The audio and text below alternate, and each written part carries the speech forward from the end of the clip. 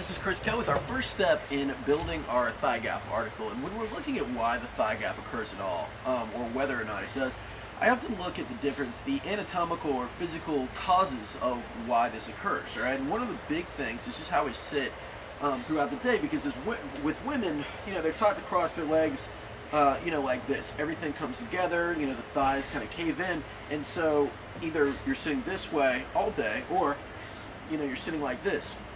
I can't even do it very well because my hips are tight in that direction, whereas dudes are sitting this way all the time.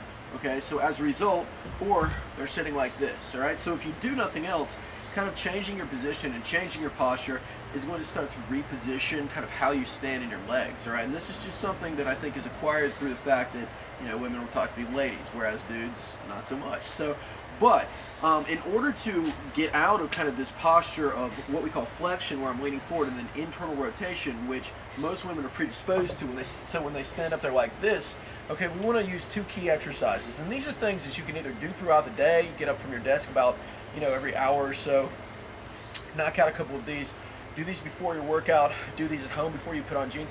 All of these things are going to be forcing the legs out and kind of forcing us into the position that we want. Okay, so our first mobility drill would be a half kneeling hip extension.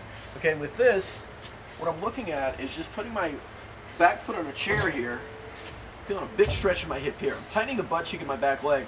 I'm just leaning forward until I feel a stretch, and I'm coming back. All right, generally I'm going to perform 10 reps. At the same time, I'm tightening my butt cheek, and I'm kind of telling my butt to turn on, which is another thing that's going to help you. Okay, so we're looking at just 10 reps on each side, and if you do find that one side is tighter, maybe go 15 to 20 reps on the one side, then 10 reps on the other side.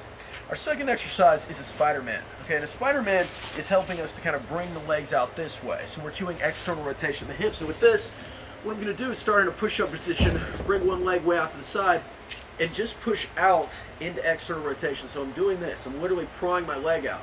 Okay, we have two options for this. You can either come up and down, which is more of a warm-up exercise, or you can simply stay in this position and kind of drift to the outside, shift your weight onto the outside of your feet, and just hold in this spot.